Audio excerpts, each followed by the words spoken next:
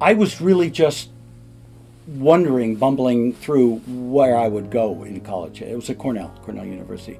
And I needed to make up credits in summer, and I thought it might be a kick to try this film thing.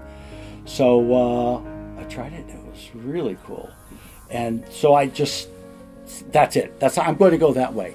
So I got the one and only independent major in film from Cornell, and proudly went out into the world to make my living as a filmmaker. Nobody wanted to touch me. But after a year or two of just making a living and not doing what I wanted, suddenly it was, I'm going to go back to school. And then suddenly, with the lab and the equipment, much better than anything else I had been able to use, I was able to start really trying and playing and experimenting, and found a group of people who were my fellow students who formed the foundation of my career.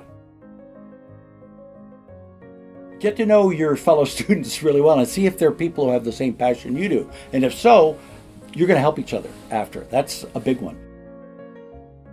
There's a clear connection between several things in my life. Music, absolutely. Phrasing, melody, intent, drama, mood. I mean, it's the same. If you can avoid hitting the wrong notes, or with the Steadicam avoid a bobble or something, if you can figure out the right phrasing of a move, which is almost inevitable, hard to describe, but when you feel it, and people see it, they feel it, and that's it. That's what we want.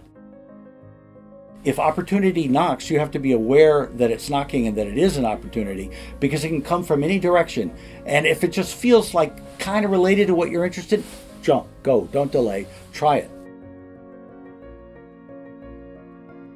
Have a long view of things. Figure out how to get by while you're working towards your goal. Don't give up just because it's not happening right away. It doesn't.